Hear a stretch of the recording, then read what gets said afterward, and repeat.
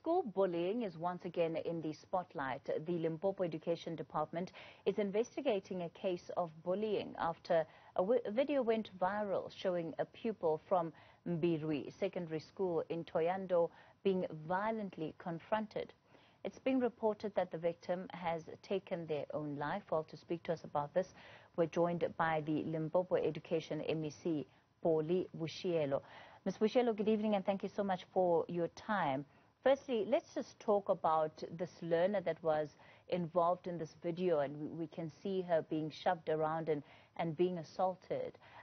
Just tell us what exactly happened to her, and do we know yet what the cause of her death was? Good evening, Kathy, and good evening to your viewers. It's a very sad day in Limpopo. The information that I got from the district director and the principal is that this fight of these two girls have been going on the social media. She was bullied also still on the social media. So yesterday, as they went out of the schoolyard on their way home, the fight started. The president of the RCL tried to intervene and came and looked for the security to come and assist. The security guard went there, and then there was peace, and then they went away. So we were surprised when this morning we were told that the learner is no more. Where we are now at the moment, I'm still waiting for the official report from the police because I hear it's a suicide. I'm not sure because it did not happen at the school. So I'm waiting for the official report from the school, from the parents. We have sent the principal of the school and also the district director to the home of the learner to understand what is going on. But to say, Kathy, I've also talked to the commissioner of police in the province, General Lidwaba, and the MEC for Transport and Community Safety, Mbilwi Secondary, that I want action to be taken as soon as possible because we can't allow this kind of things to go on, especially in our schools where a grade 10 learners, fight such that somebody takes life. So I can't comment on the suicide one, but it's a very sad day in Limpopo, I must say. MEC, you said that there had been bullying taking place and that this fight was also taking place on social media. Explain a little bit for us. What was going on, and was this before the video of them fighting ultimately went viral? Yes, the report that I got from the school is it was before. They were fighting on the social media. It's just that, social media, when people fight, some of us just laugh or just encourage it. So I'm told that it has been going on for some time until yesterday when it became too physical. But also what disappointed me very much is that instead of learners trying to create peace or telling the teacher or somebody, an adult, to come and make peace among the learners, they just sit there and watched and then also taped the video.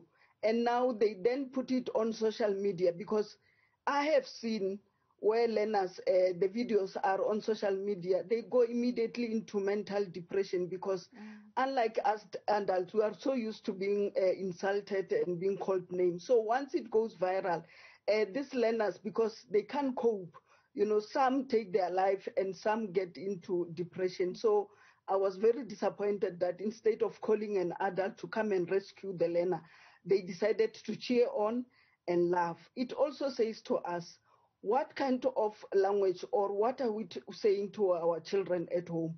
Are we teaching them to tolerate violence like that and even laugh about it or even cheer about it? But also, why put it on the social media?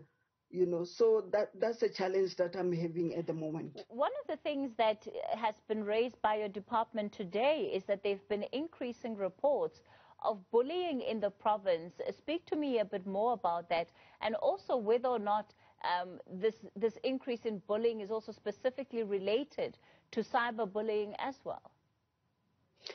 The second one happened at Mogalakwena at a school called Intuba. I think also we saw it in the social media where two girls were fighting each other there. This one, I haven't yet received reports that it was fueled by social media.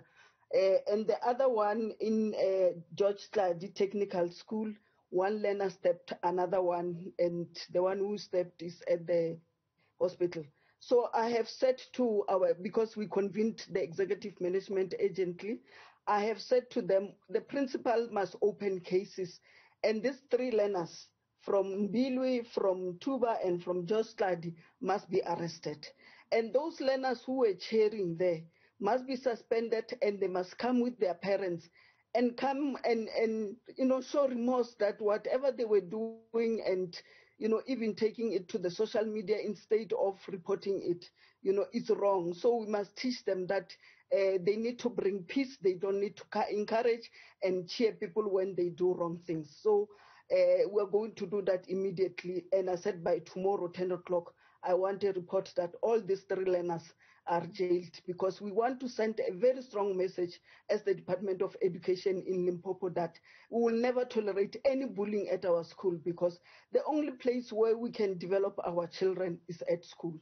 So learners can't drop from school because somebody decided to bully them. So we are going to send a very strong language. We'll never tolerate it. I said by 10 o'clock, the cases should have been opened and the three learners should be in jail.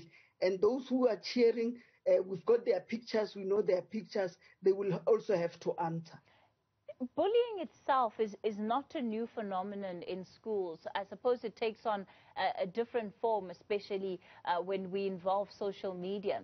But I would imagine that schools should have the tools necessary to respond or even to intervene in situations before they escalate to the point that we have seen now. I mean, is there a level of responsibility, in your view, on schools to be able to intervene and mediate in some of these disputes, especially because often, as you're saying, they're known to the learners and in all likelihood should be known to the educators as well? Remember, Kathy, this incident happens out of the school. You see, it then comes to us as parents to say, what are we saying to our children? Do we know what our children are doing at school? Do we know how our children are handling others at school? Because, my sense will say these children see what is happening at home, how maybe there's violence at home, how we talk to each other. Maybe they see somebody beating another one in front of them. And as you know, they are kids, they are learners. Then they want to imitate what they see at home. I think as a nation, we must stand up and teach our children the correct manners and correct ways, and say gender violence is a no-go area. So I think it needs all of us. That's why we say education is a societal matter. We can't wait for this to come and happen and then start thinking and pointing fingers. I think we must just start at home. Just a courtesy to say you don't have to fight if you differ. If somebody has maybe insulted you, you go and report it to your teacher, or you report it to your parents, and then the parents can go to the parents of the other learner and they make peace. That's how we grew up. We don't kill each other, or we don't make each other go to that. As far as the social media is concerned, Kate, there's no way in which you can stop anybody from accessing it. It's a fact. Our learners access it. They see what is happening there. They even go to websites that are not supposed to go there, and they see these things happening. And as children, they imitate. So at school, we try as much as possible. That's why they will do it outside school, not inside the schoolyard. Mbilwi Secondary, we're going to leave it there for tonight. She is the Limpopo Department's MEC for Education.